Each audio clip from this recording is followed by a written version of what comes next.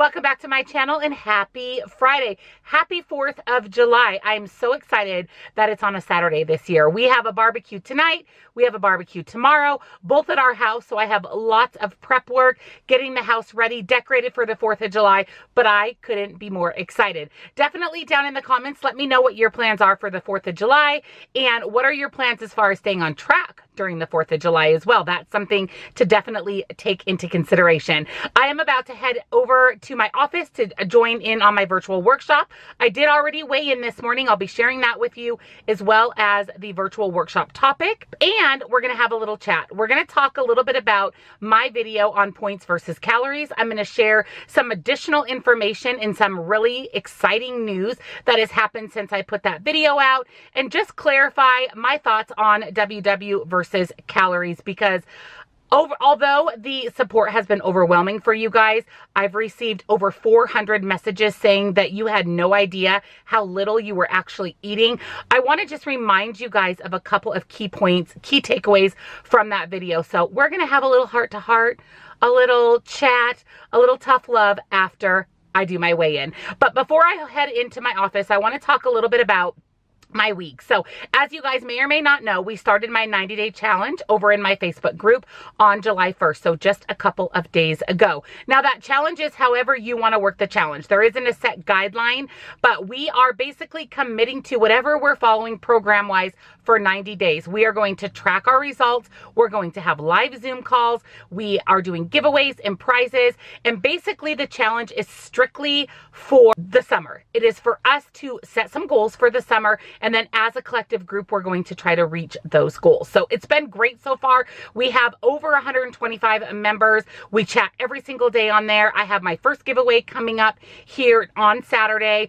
It's been amazing. So it's not too late to join. If you want to join us, just go on my Facebook group and then select the 90-day challenge at the top of the group, and you can read all about it and request to join. We'd love to have you. It's been a ton of fun so far. So that's kind of been exciting this week. It's kept me on track for sure the last few days. But overall, you guys, I had a really good week. I went back to jazzercise for the first time in the studio on Wednesday. And man, it kicked my butt. I've been doing jazzercise at home, but let me just tell you, I barely made it through that workout. I don't know if it's because I'm working harder in the studio than at home. I don't know, but holy moly. And I am back in studio tomorrow as well. So exercise has been on point. Nutrition's been on point. I've made a lot of really good changes for me over the last few weeks as far as nutrition goes, and it's going perfect. I'm so excited and I am loving it. So let me head into my workshop and I'll be back in just a flash to share my weight loss update as well as the workshop topic, and we'll have that chat.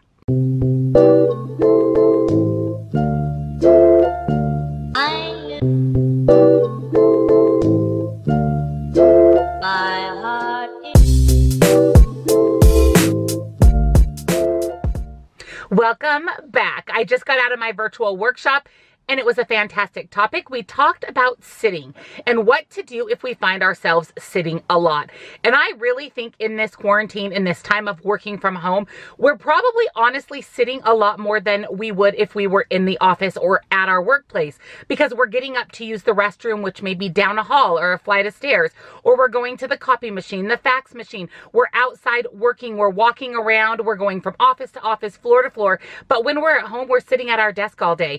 And have you guys heard the saying, an object at rest stays at rest and an object in motion stays in motion? This is a famous saying from Newton. There's no final exam after this video, but I think that rings incredibly true. If we sit a lot, we sit a lot, and we're not in motion, we're at rest. If we're up and we're at 'em, we're in motion regularly. And I think that a lot of extra sitting not only can stunt our weight loss, but can really truly be bad for our health. Have you also heard the saying, sitting is the new smoking? Because they say that sitting so much is just like smoking. Think about you during a regular day, especially a work day. Do you find yourself sitting a lot? I know that I do. If I am editing or on my computer responding to emails, I'm sitting a lot. And I consciously think about that sometimes. Or my Fitbit goes off and buzzes at me and tells me that I need to get up because I need my 250 steps this hour.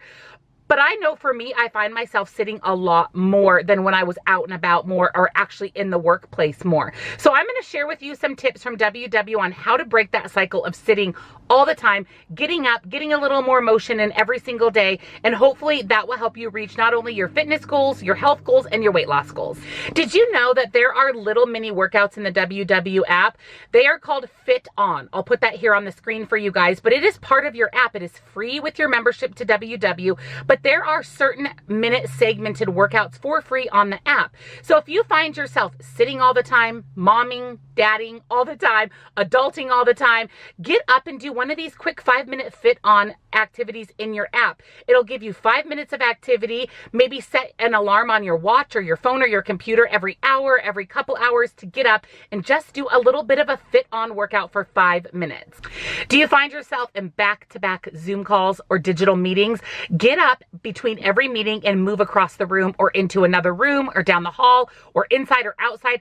That way you're getting up and moving between each video call instead of just sitting in one place the entire time. Hey, a little bit of movement across the room for the next video call is better than sitting all day. I absolutely love this tip. Anytime you get a text message, get up and stand to respond. Don't engage in any type of text messaging unless you're standing. Let me just tell you, I'll be standing a lot because I get a lot of text messages. I get a lot of direct messages on Facebook and Instagram.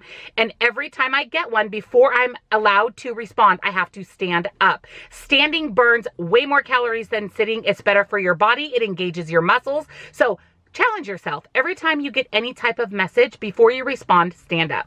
You can even get in a few extra steps just eating your dinner as a family. Instead of bringing all of the dinner pieces to the table at once and putting all the courses out, do each course individually. So drop one course, walk back to the kitchen, get the second, and so on and so forth. That way you're getting those extra steps, just bringing dinner to the table for your family. The next tip kind of goes hand in hand with setting reminders or bells on your phone or your computer. Set yourself a reminder for every hour to get up and stand up, whether that's just standing in place while you're working or on a phone call or walking around your kitchen table or doing laps around your house. Set yourself a reminder to actually get up and physically move at least once per hour. And I absolutely love this last one. Genius. I would have never thought of this. When you're sitting in bed, on the couch, watching TV, you're all cozy, set an alarm in another room. So in your bedroom, in the living room, wherever is across the house from where you're currently watching TV, set it for every hour. And when the alarm goes off, you actually have to get up from watching TV and walk out and turn the alarm off. I love this. It's guaranteed that you're going to get steps in once an hour, because who wants to listen to an alarm going off nonstop while you're trying to watch TV? I mean, come on. So those are the 5 tips from WW on how to break the cycle of sitting all day. I know for me, I can use every single one of those 6 tips. I think they're excellent. I love the last one.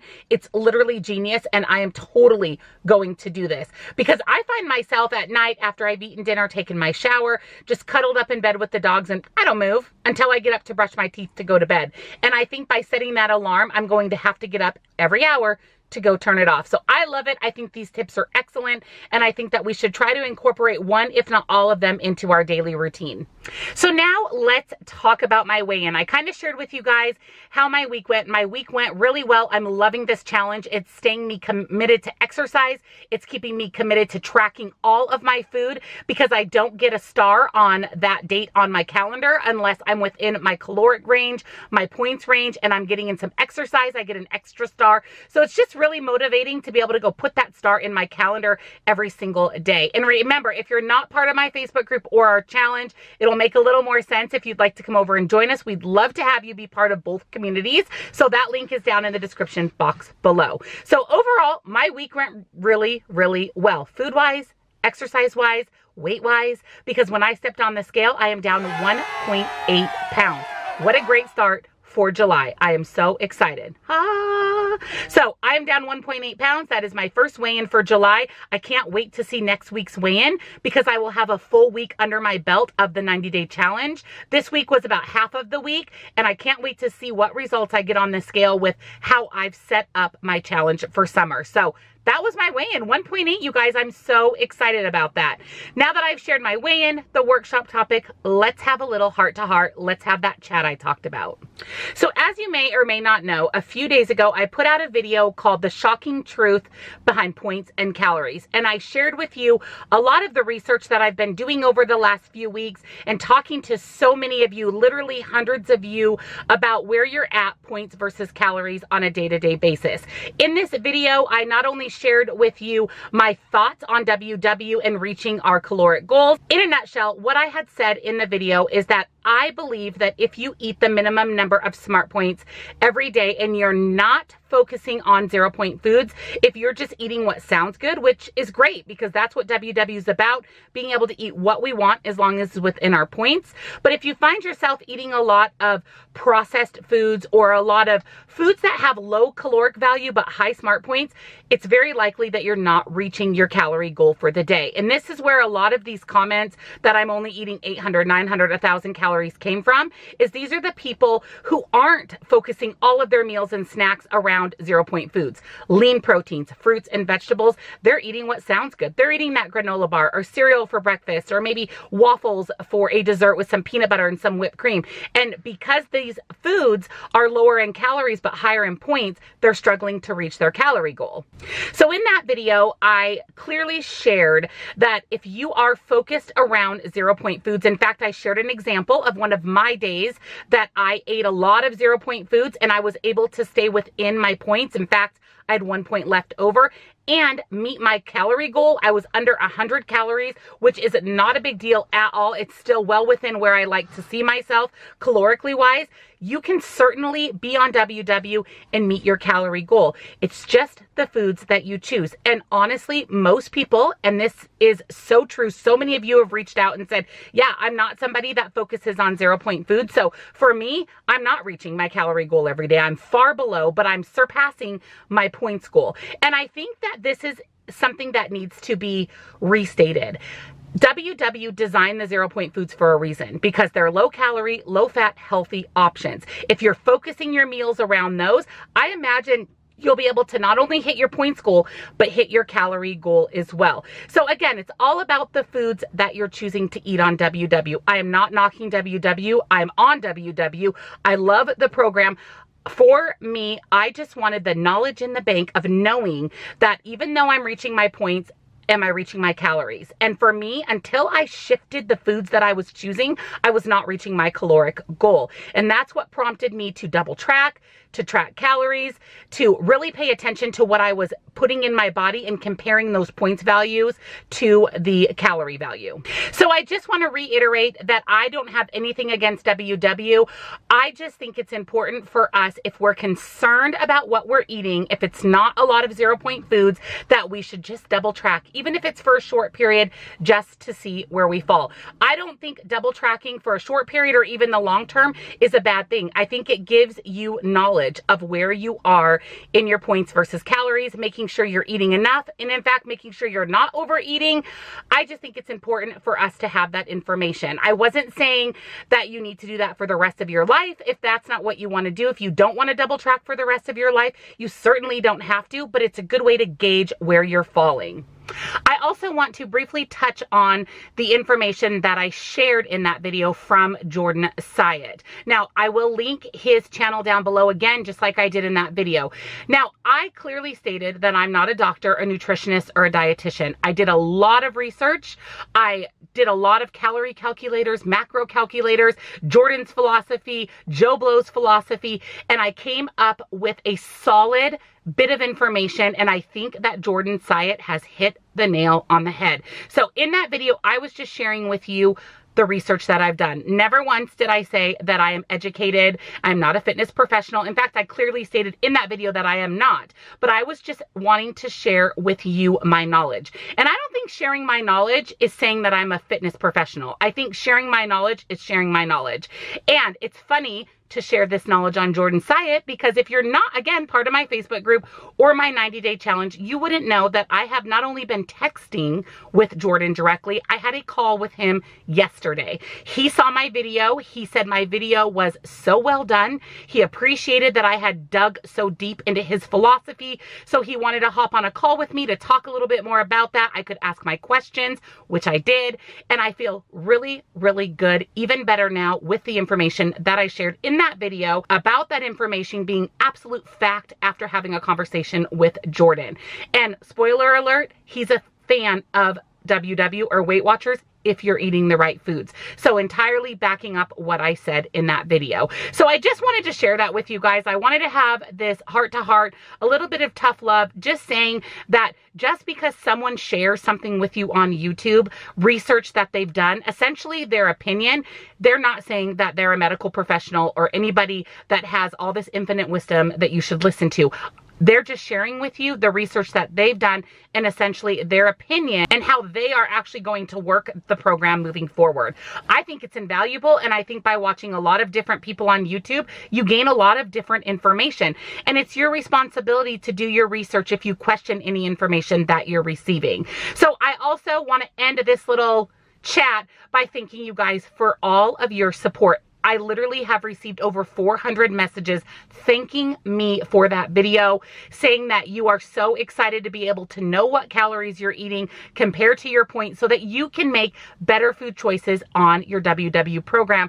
So you should be able to be healthier and see the weight loss you want to see on the scale during your journey. And one more quick thing I want to touch on is my philosophy moving forward is to make sure I'm reaching my caloric goal every day, and I am slow and steady wins the race when it comes to weight loss, because I think it's important to develop good eating habits, to not undereat as well as not overeat. And even if my weight loss is a little slower on the scale, I'm developing good eating habits. I'm not restricting myself from certain foods or restricting my calories so low that when I do eat what I want, I'm tending to overeat or binge on those foods. That's the mindset a lot of us get into when we restrict ourselves or we eliminate certain foods out of our diet. So I just wanted to let you guys know that the number on the scale is important to me, but it's not the be all end all. My health and losing weight in a healthy, sustainable manner is what matters most to me. So with that being said, I'm off my soapbox. Thank you guys so much for hanging out with me today. I hope that I shared some important information with you as far as sitting versus standing. I'm going to link Jordan's channel down below as well as my video on points versus calories, so you guys can check that out. If you haven't seen it, my Facebook group, everything is down below for you guys.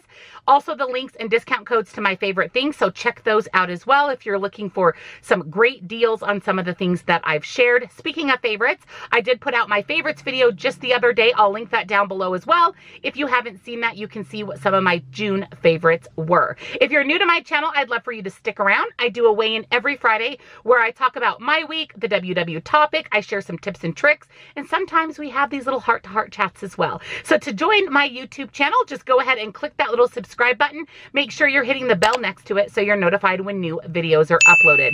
If you love these weigh-in videos, these car chats, these heart-to-hearts, give this video a big thumbs up. I really appreciate it, and it really, really helps my channel. So thank you so much in advance for that. Leave down in the comments how your week went. What are your thoughts on sitting versus standing? How do you feel about points versus calories? What are your plans for the 4th of July? Leave it all down in the comments for me. Thank you guys so much for hanging out with me today. Happy 4th of July, and I'll see you all in tomorrow's huge, and I mean huge, grocery haul. Bye, guys.